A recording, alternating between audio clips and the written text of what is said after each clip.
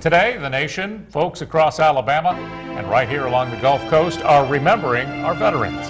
There have been several events across the area today honoring our veterans for their service, but one of the most heartfelt stories comes from a little girl from outside our viewing area. Yeah, 9-year-old Gracie, who lives in Dothan, wrote a letter to her late great-grandfather who served in World War II. Local 15's Darwin Singleton was tipped on this by her proud sister who lives here in Mobile. Darwin, this is a bit more than just a history lesson. Well, it is, Greg. It's a lesson that's never too late to tell someone how proud you are of them and how much you love them.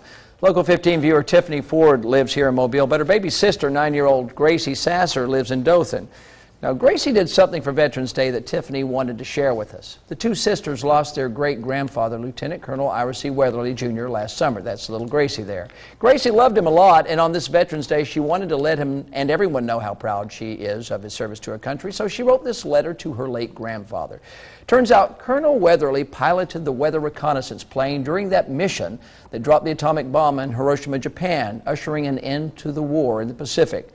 Not only were you a brave soldier and a great pilot, she wrote, you were an amazing fisherman and a funny great-grandpa.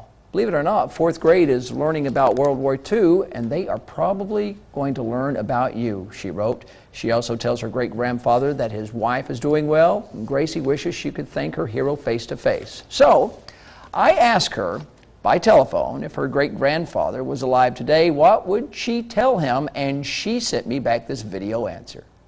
Thanks for serving our country and being a brave army man and a great fisherman. Love you. Young Gracie's letter is a great way to remember our veterans and maybe something you'd like to do with your child. You might be surprised at what they say and how they feel. So, Tiffany, thanks for sharing this with us and our viewers. It's not groundbreaking, earth-shattering news, but it's news that matters. It's beautiful. All right, Darwin, thanks.